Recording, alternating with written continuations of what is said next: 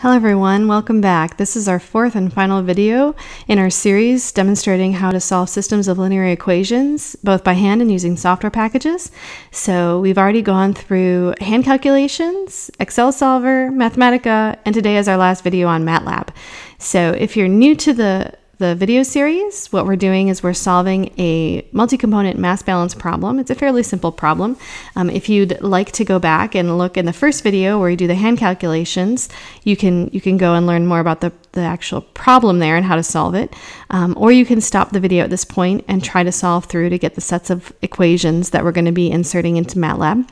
Otherwise, when you're ready, you can restart and we are going to keep moving forward. So here is our MATLAB command window, and if you're going to work in this, one thing that's useful is to develop a script. So if you're going to be working in this, you might want to make a new script, and so that way you can actually store your values and save them for another time instead of just working in the command window. So I highly recommend this. I actually have all of my notes in a script that I save, and then I can actually copy and paste from that during the video. And I can actually run that straight from the script and have it run automatically and make changes there if I need to. But we're going to run today in the command window.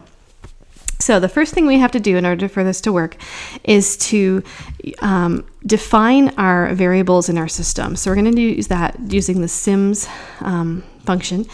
And we're going to basically define all of our variables, which are our mass flow rates of stream 1, 2, and 3, and the mass flow rates of component A in each of those streams. All right, now that's going to enable us to actually make equation variables that directly allow us to input the equations into MATLAB. And what we're going to do is use some of the MATLAB functions to pull those information from those equations and have MATLAB build the matrix for us. So we're going to start off, we have 6 equations to match our 6 unknowns. And so our first equation is the mass of stream 3. Mass flow to stream 3 is 60 kilograms per hour, so we don't have to put in any units. But we do have to make sure that we have that double equal sign, just like we had in Mathematica, between our left-hand side and our right-hand side of the equation, because the equal sign is how we define variables. Okay, double equals is how we write equations. So what I'm going to do is I'm going to cheat, and I'm going to copy in the values for our other equations, and we're going to hit enter to store those in our system. The next thing we're going to do is we're going to take a MATLAB function and we're going to convert those equations into matrices. So we're going to do that by saying A comma B. Those are our matrix A, and then our vector B that's going to result is equal to equations to matrix. That's our function we're going to be calling. Parentheses, square brackets, and then we're going to type in all of our equations variables in between these square brackets. So EQN1, EQN2, etc. Okay, and end the square bracket.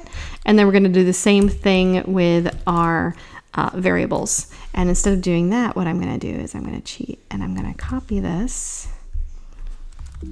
And I'm going to paste that, and we'll just stick in the commas between each of our variables. All right, it's not cheating if you're saving time. All right, so we have that, and so I typed it wrong. Let's fix that. So equation to matrix, not equation. No, it should be equations. Should be equations to matrix. MATLAB's so smart and fixed it for me. All right, so now what it does, it actually takes those equations and it puts them in a matrix, and this should match the one we developed in our hand calculation, and it puts our right side of the equation into a vector of our solution. All right, so now what we need to do is actually, that just puts them into the form we need. Now we're going to use the line solve function to actually solve these.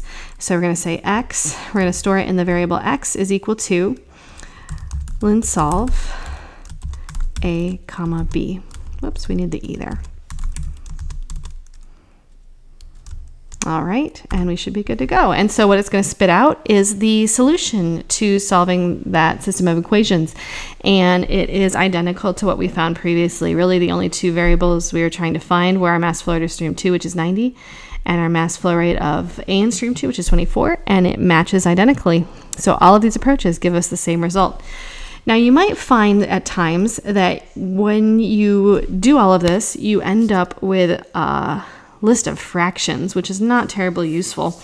And so what do you do when you actually encounter that situation? Well, you can actually take when you're solving this, and you can wrap your line solve in the VPA function, which converts a fraction into a floating point decimal system. And so we'll do that really quick. It won't really change this because we don't have any fractions, but it'll add a decimal point. And so if you end up in that situation, make sure you use the VPA. If you are someone who's really comfortable with MATLAB, and instead of using the equation to matrix function, you want to actually just plug in the matrix yourself, you can do that. Essentially, you'll just store it as your function, your matrix manually. So I say, why not let MATLAB do it for you? But if you think this is faster, then by all means go for it. So we can start plugging in our values. In MATLAB, the matrix columns don't have to have commas between them, just spaces. And at the end of the row, you put in a semicolon. And so we can do that for each row in our matrix. This has to be within square brackets. And we can define that as our matrix A. So this is essentially the left side of our sets of linear equations. The numbers represent the coefficients on all of our variables. All right, so this is identical to what we were working with previously when we were doing the hand calculations. We can do the same thing for our B, and B actually is a vector. And so we have each of our numbers has to be separated by a semicolon. So 66, 60, 14, 30, and 10. All right, so we'll store that. And now we can just use the line solve function again. And we get the same thing. So either way will work. So if you get comfortable, MATLAB's a really great approach to actually work with matrix calculations. This is my go-to place, but I think Mathematica is also really useful. And actually, after doing in Excel, I think Excel is also pretty good as well. So any of these would really be acceptable approaches. It's really up to you to decide which program you're most comfortable with, and then use that method. And unless, of course, someone's telling you have to use a specific software program, in which case you have to use that. But otherwise, I'd say it's up to you.